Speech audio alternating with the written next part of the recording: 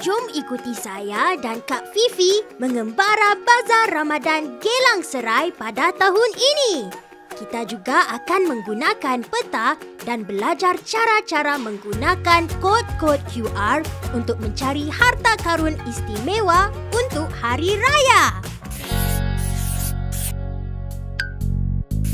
Kak Fifi dan Mimi, kawan sejati. Fifi dan Mimi, perlu dicari.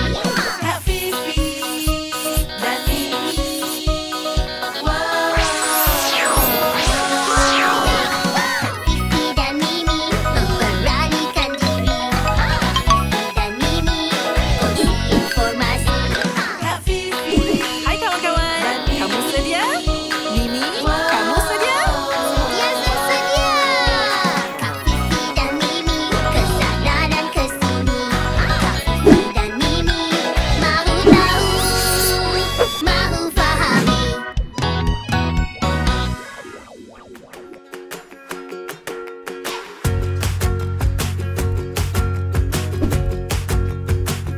Hi friends, today we are at the Ramadan Bazaar and we are going to answer the question, what happens at the Geylang Serai Ramadan Bazaar? Bazar Geylang Serai ini diadakan setiap tahun untuk meraihkan bulan Ramadan dan membolehkan kita membeli belah untuk Hari Raya. Oh Mimi, I'm so excited to breathe in the atmosphere, the food, the clothes, the food, the lights and sounds, and the food. Mimi juga amat gembira kerana tahun ini terdapat beratus gerai-gerai di Bazar Geylang yang akan berlangsung selama 36 hari. Oh Mimi, looks like our first mission has just come in.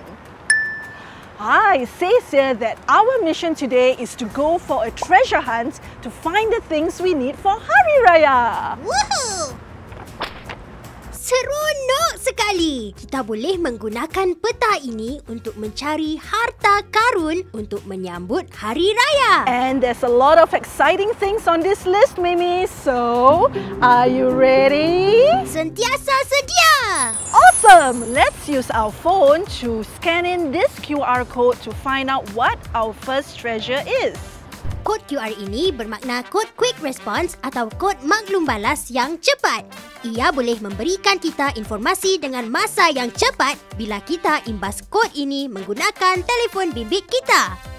Pertama, buka kunci telefon bimbit kamu.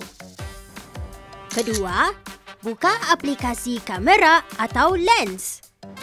Ketiga, gunakan telefon bimbit kamu untuk mengimbas kod QR.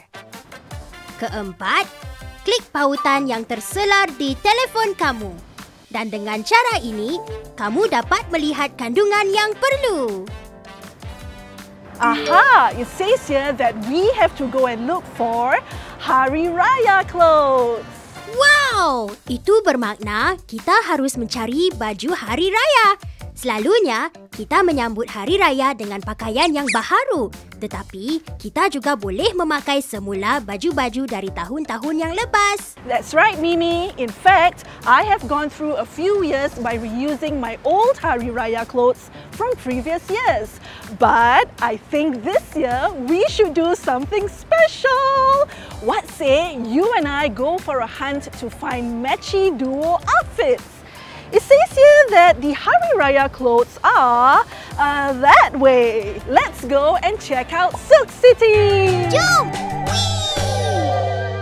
Wow, Mimi, look at all the stalls here in Silk City. Wow, ada ramai orang di sini, Kak Fifi. Silk City merupakan suatu ruang bazar yang penuh dengan gerai-gerai menjual makanan, minuman, pakaian, hiasan dan banyak-banyak lagi.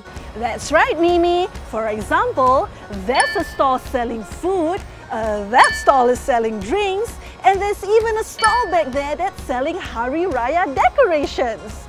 All right, Mimi, let's focus up and find our Hari Raya clothes. Friends, can you spot a stall here that's selling Hari Raya clothes? There it is! Let's go check it out! Woohoo! Hooray! We We are now here at the beautiful stall of Marina Mikhail and we are going to find some Hari Raya clothes. Perempuan dan lelaki akan memakai baju kurung atau baju Melayu semasa menyambut Hari Raya. Yeay, yeay, yeay! Hari ini Hari Raya! Okay, Mimi, we still have a few more days left before Hari Raya. But in the meantime, look what I got! This is a measuring tape and I'm going to use this to measure different parts of my body to find out what size fits me the best. For example, I'm going to measure my shoulders. And it says here that my shoulders are 43 centimeters long.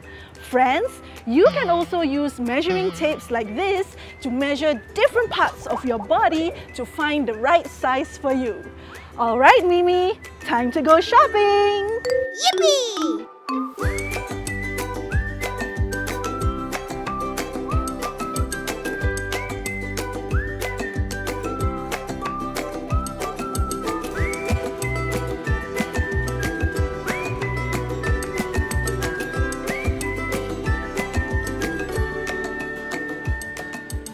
Wow, Kak Fifi, cantik sekali semua baju-baju yang kita dapat hari ini.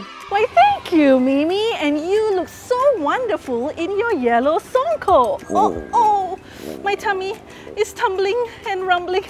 I think I'm getting hungry, but it's just in time because the next treasure that we need to find are food and drinks.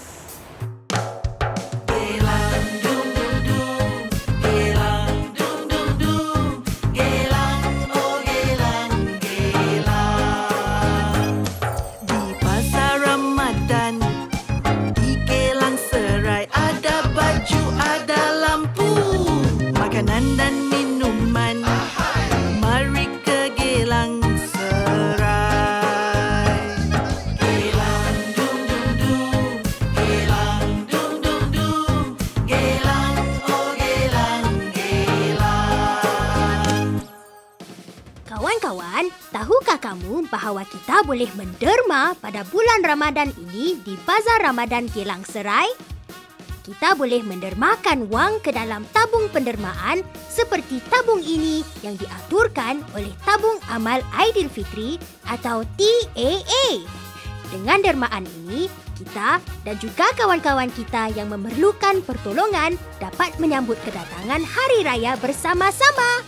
Kamu boleh meletakkan berapa sahaja jumlah wang yang kamu mahu di dalam tabung ini. Alright, Mimi, shall we check out what our last treasure is? Let's see. Oh, it says here that we have to find some bright twinkling lights. Oh, saya tahu. Itu sebenarnya lampu kelap-kelip yang menghiasi jalan raya Geylang Serai yang panjang setiap tahun. Friends, can you spot any bright twinkling lights around us? Oh, there it is. Let's go check it out!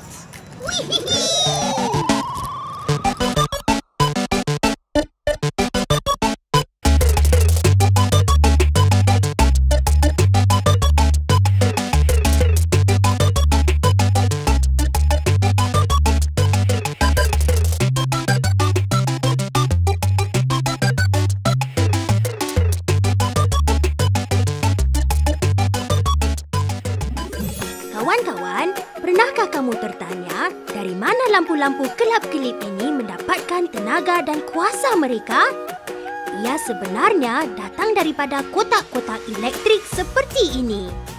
Tenaga elektrik ini disalurkan melalui wayar-wayar dan kabel-kabel yang amat panjang. Kepanjangannya berukuran melebihi 27,000 kilometer. Wayar-wayar dan kabel-kabel ini semua disusun di dalam terowong bawah tanah.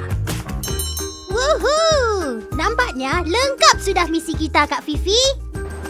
Great job, Mimi! And thank you, friends, for helping us achieve our mission today. We hope that you, your friends, and your families can also head down to check out this annual bazaar so that you too can breathe in the atmosphere, the food, the clothes, the food, the lights and sounds, and the food. Scan in this QR code to access special post-video activities that you can do with your parents, such as your very own Ramadan maze and create your very own graffiti artwork. Now, Mimi, I think we have everything that we need to celebrate Hari Raya. What say you and I head back home so that we can prepare for the big day? Friends, join us in our next segment when we answer the question, what happens during Ramadan?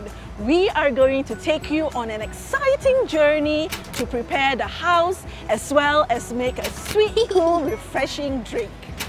Till next time, bye-bye!